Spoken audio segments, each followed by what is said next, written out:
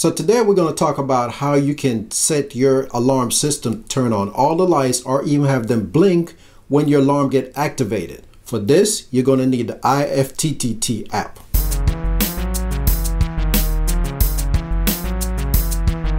Okay, so like I said, for this, you're going to need the IFTTT app. So if you don't have it already on your mobile device, then you might want to download it, and let's get started. Okay, so let's go ahead and open up the app, and then it's going to come up, and all you have to do is scroll down to the bottom where it says Get More. Once you get to Get More, then you want to click that plus sign.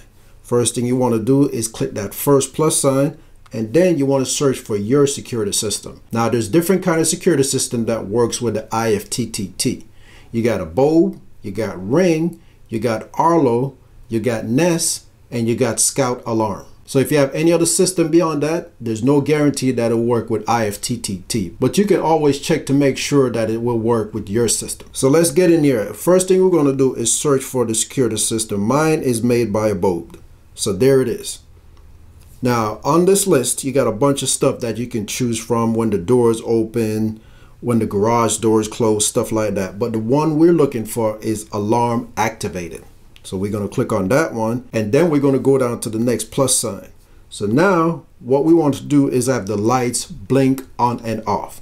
You can have them turn on, you can have them change colors based on what your smart bulb is capable of doing. So I'm going to have mine blinks on and off because it's going to bring attention to my house if the alarm goes off, especially at night. First, I'm going to go find my U lights because I have two sets of lights. So there's my U lights. And on this list, I can do a whole bunch of different stuff too. So there it is. The one I'm looking for is toggle lights on and off. So there it is. And then I'm going to select all my lights. So I want every single light in my home to blink on and off. And that goes for inside and out. Click continue. And now this routine is going to turn on all my U lights on and off, and it's ready to go.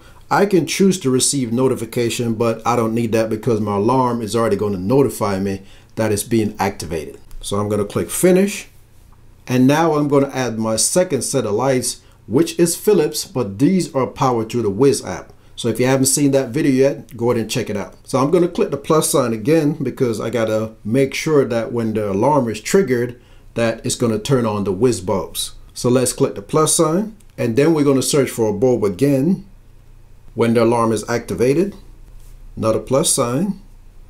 Then we're going to search for the Wiz bulbs because those are the ones that I have in my setup. There it is. I'm going to do the same thing again with these bulbs. I want them to toggle on and off. I'm going to choose which lights, which is all the lights in my studio. And now this routine is ready to go also. So I have two routines running to trigger my lights if the alarm get activated. So we're going to click finish. So now that I'm back into my routine setups that I have already, because these are the ones I already have set up my account, I'm going to go to the one that says a bulb just to make sure that the routines that I just set up are listed on my account.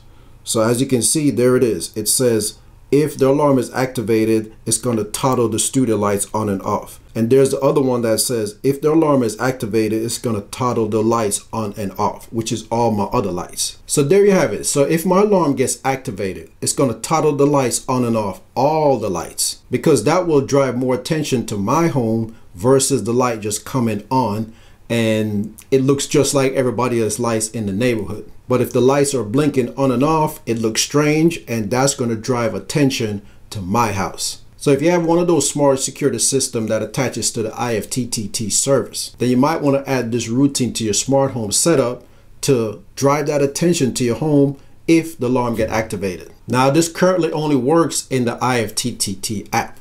So if you're trying to do it within your Amazon Assistant app, it's not going to work because the app is not capable of doing that kind of stuff. The other routine that I made the other day that showed you how you can have her say when the door is open or closed and including the window, that's the only limit of what she can do within that app. So anything else that you're trying to do, you can possibly do it within the IFTTT app. All right, so that's going to be it for this video. If this routine is something that's helpful to you, go ahead and give it a thumbs up. I want to thank you for taking the time for watching it. Have a good one, and I'll see you next time.